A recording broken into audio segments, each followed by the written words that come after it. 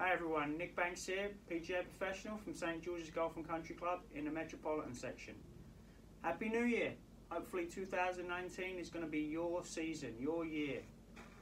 I'm going to help you today with understanding where the club face should be throughout the golf swing.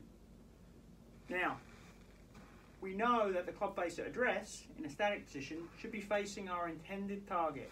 So I'm just going to get myself set up, facing my golf club to my intended target, which in this case is right in the middle of the net.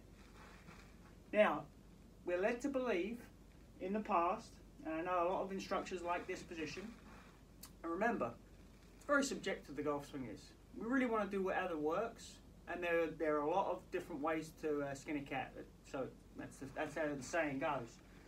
As you rotate back, a lot of people like the golf club to be in this position, with the toes straight up to the sky and the face opposite.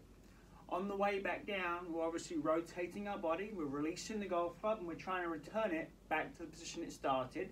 And as we rotate beyond that to our extension position, the face is now pointing behind us with the toe up in the sky. Okay, so it's basically an open to square to closed position, as it were.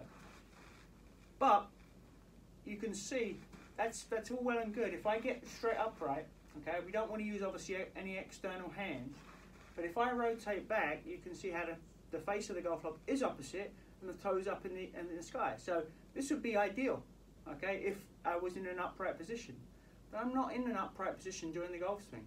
I'm in a position with my body, okay, my spine angle more on like a 45-degree angle, my chest over the ball, okay. So when I rotate back, if I just did that without using any external hands, okay, shouldn't the golf club be in a position with the toe more down, the face more pointing to the ball, and the leading edge more parallel to my spine angle? You can see that when I get that in that position, my wrist is a little bit more bowed at the top, more Koepka-ish, okay? And he's obviously had a great 2018. And then as we come back down, won't this club face help me return it back to square than if it was in a position like this? Because obviously there has to be some kind of hand movement or a very, very successful turn involved.